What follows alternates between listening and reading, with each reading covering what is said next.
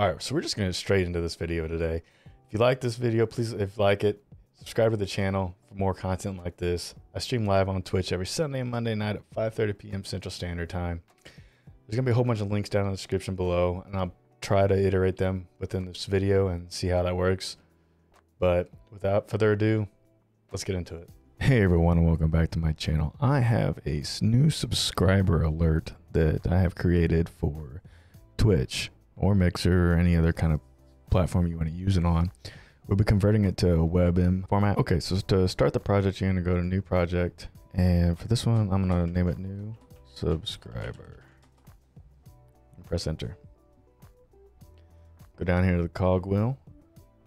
I'm going to change the format to 1280 by 720, 30 frames a second, and 30 frames a second. Save. Go to edit, right click over here in the media pool, new fusion composition. We're going to change this to 4 seconds and create. Pull it down into your workspace. Now we'll go into Fusion. When you get into Fusion, you're going to have this media out node right here. These are called nodes. To get it to snap to the grid like that, you're going to right click down here, arrangement tools, and make sure to grid is selected. All right, so to make the slanted polygon, I don't know if that's what it's called or not, but I'm going to right click in here, import media, and I'm going to import a polygon that I've created from another Affinity Designer. So I'm going to import this from when I created it in Affinity Designer, and I'm going to have some videos on that here soon, so stay tuned for that. Bring this down here and just leave it as a media in. You're going to want a background node, and you're going to want a polygon node, and connect them. And then we're going to need a merge node. We're going to merge these two together and see it over here. I've actually got this wrong. I'm gonna disconnect these. This needs to go to green. Background needs to go to yellow, so that you actually see your resolution that you're working with. Now I'm gonna scale this up.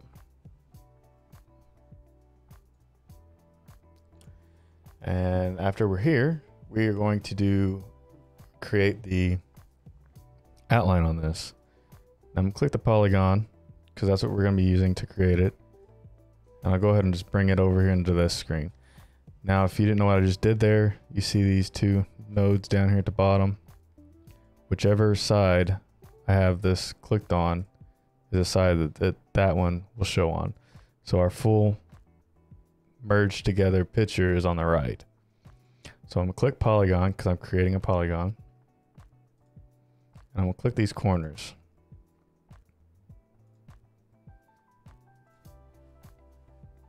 Get them as straight as I can so that I've created this now polygon. We'll pull it out of the way. All right, so since I got the big polygon together now, I need the smaller one.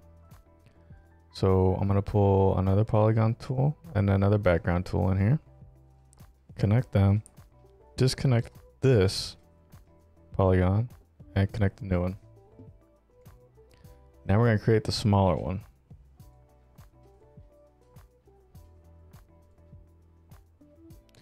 And as you can see, this line is not straight.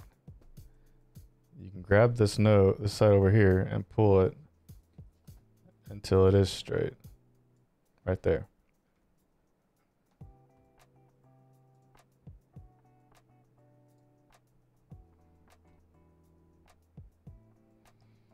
Now we have our other polygon. You can delete your picture because we don't need that now.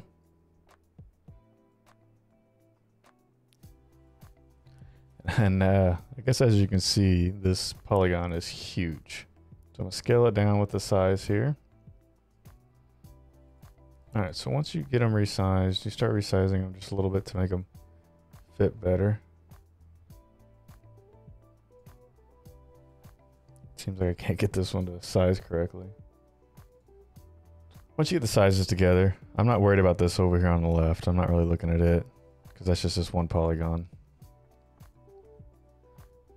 I have these two media outs here. Now both the colors are black, so on the background is where you change the color for these. So I'm going to background. I'm going to make this a light gray for the bottom one, and I'm going to make it a darker gray for the top.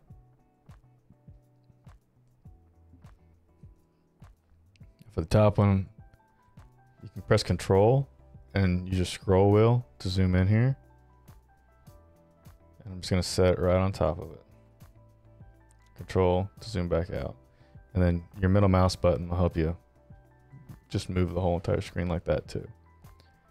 Now I can make this bigger. Not much bigger, but bigger. So we have a better area to work with. All right, so I'm going to move this down here to the bottom because I want it to be just right above the bottom of the screen. I'm going to do the same with this. Go straight down until it's right on top of it. One, just a little bit more down. It's got like a pixel. There we go. So there's the basic shape of our animation. Now I want to add text to it. So I'm going to grab a text node, bring a text node in here. We're going to deselect these merge nodes. That's going to be kind of our final merge. So we got to merge some text in here. So I'm going to click on the text, try to connect it to the background, but it's going to give me a merge node, just like that. So now I got text here. New subscriber. And font really doesn't matter. It's just your preference. So choose the font you like the best. Bungie. There's the one I like. It's like I knew there was one I liked. All right, so I'm gonna scale this up just a little bit. Size it in here. All right. And now since I want to transform, move this out of the way. Since I want to transform all these together, I want the new subscriber and everything to move in unison. I'm going to have to put the transform node on the merge. So grab a transform node and merge. I'm going to leave this down here for a while. We're not going to animate that just yet. I need to come up here to the top one, because on the top one I want to put text in this also. So I'm going to bring the text down here. And then this one we're going to type welcome. I'm going to use Bungie again.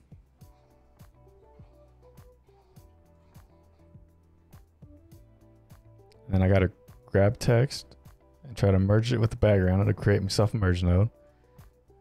Click this little thing so it all shows together.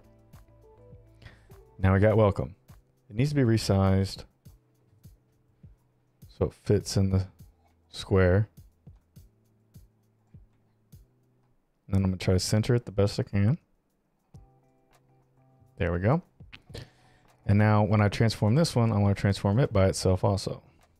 Now both these transform nodes, I need to attach them to the merge node. All right, so I'm transforming this again to get this back to where I want it to be at, because it moved.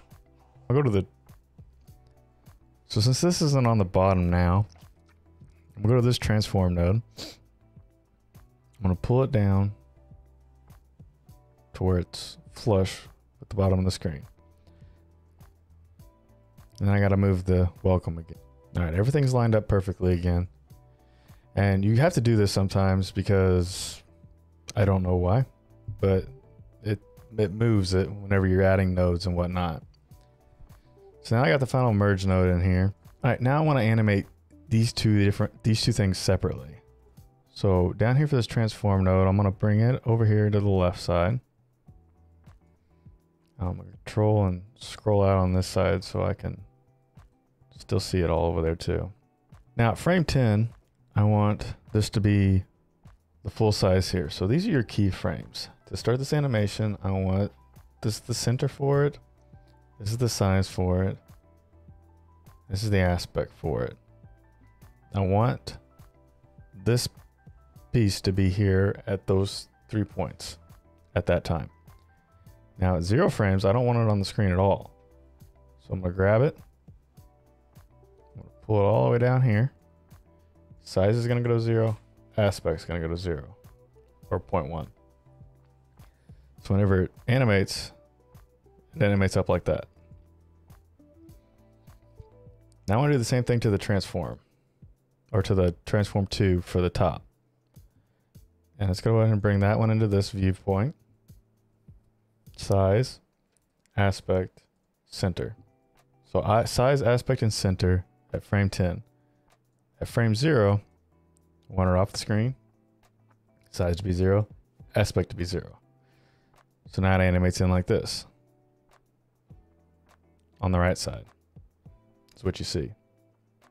Alright, so after you got that, I got that animated in. I also want to smooth that out a little bit. So I'm gonna come up here to spline, and this is all your keyframes that you just made. So once you're in the spline, I've got none of these selected. So I'm gonna go ahead and select everything that I have a keyframe for. Click this button so it shows me all my keyframes. I'm gonna highlight everything. I'm gonna press S to smooth it out.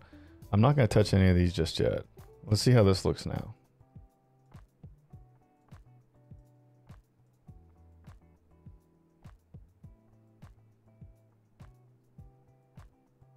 Okay, so what I want to do is I want to offset the welcome from the new subscriber. That's why we animated them separately.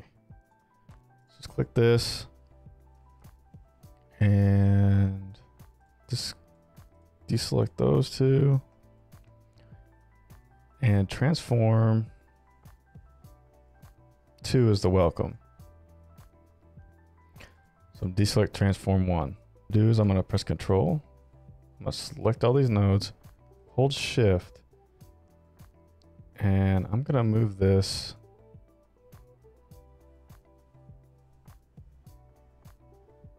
two frames to the right.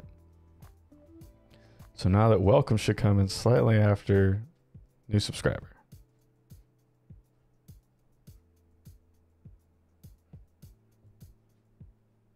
So there's a simple animation right there, and I'm going to connect this media out, and I'm going to show you how I got the final result. We're going to go to Edit. And so right here is the basic animation. I'm going to click on it, Control C, click off of it, Control V. And then I'm going to butt them up together like that. Now what we're trying to do here is we're trying to make it go reverse out in the opposite direction it came in. So on the copy, right click it, new compound clip. I'm gonna call this reverse. I'm gonna right click it again. I'm going to change clip speed, reverse the speed, and change. So now it's an 8-second clip. Since we did 4 seconds, it's twice as long. And we have it coming in.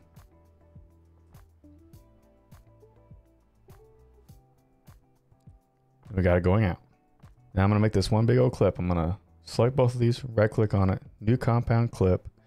We're going to call this new subscriber. We'll go to deliver. Now to get this in an alpha channel, you have to change the format down here. We're going to change it to QuickTime. Go Pro Cineform, 16-bit. Make sure individual clips is selected. Export as alpha. Now you're going to browse to where you want to have this clip located. Now I've selected where I want my clip located, and I'm going to name it new sub for YouTube video. Add it to the render queue. It comes over here. We're going to click start render. The computer renders it pretty fast. If you have a older computer or something that doesn't have as much RAM as I do, it might not do it as fast. So now that clip is done, we're going to go to this MOV web converter. This website right here. I'll have a link down in the description below. We're going to browse. Now I found the file, new sub for YouTube video. Open it up. We're going to convert it. Now this is going to take a little while. So what we're going to do right now is you're going to go over to your stream elements. I'm going to show you how to put this in stream elements. You're going to go over your stream elements and you're going to open this up. I got an unnamed overlay here that I use for all my stuff. I'm going to edit it. Click down here, alerts, add alert box. Now this is for subscriber alerts. So I'm going to click the cogwheel on subscriber, change video, upload video, and now I got to wait. It's going to take a little while, so we'll be right back. All right, so once this is done converting, eventually you'll get this. Click this little download save button here. It'll bring you to another page. Add it to zip, click on this, and follow your download. Once you've downloaded it, go to your downloads. This will be the file right here. This is my other one that I did earlier. Right click on it, extract all, browse to where you want it to extract to. You go back over to your stream elements. Now we're going to do this. We're going to drag it in here. We're going to find it. There it is for me. Upload it. This is the old one I did a while ago. You can see the color variation is a little different. We're going to submit. And we're going to emulate a subscriber. Now you can leave that name there or you cannot. Doesn't matter. Doesn't matter. If you don't want it there, select this one. And it'll be off screen. For me, my idea on this animation is, let's go back to layers. Let's bring this down so the alert box is above it. This is the alert box right here. And you can resize it and move it. Let's go ahead and emulate it again. Make it smaller. Move it. Emulate it again. That was kind of my idea, was for it to pop up above your camera. You can have it do that, or you can move it down here.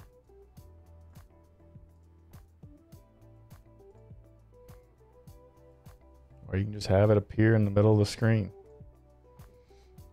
There's a whole bunch of different things you can do with this. You can use your imagination on how to do it. If you want this for free, you can download it from my Discord. Free templates, it'll be in here. It's not here yet because this video's not done yet, but it'll be here in the free templates. And I'll also upload all of the panels that I created here in this free templates also. So if you like those, you can check this out. They'll be here once this video is uploaded. Now, if you guys like this video, don't forget to hit that like button and subscribe to the channel. I stream live on Twitch every Sunday and Monday night at 5:30 p.m. Central Standard Time. And that'll be tonight. After this video goes up at 5:30, I'll be live on Twitch. So if you want to join me down there, the link for that will be in the description below. I've got my Discord. I've got the WebM converter file. I got Davinci Resolve for free down there for you guys. And anything else that I can think of that I'm not thinking of right now, it'll be down there for you.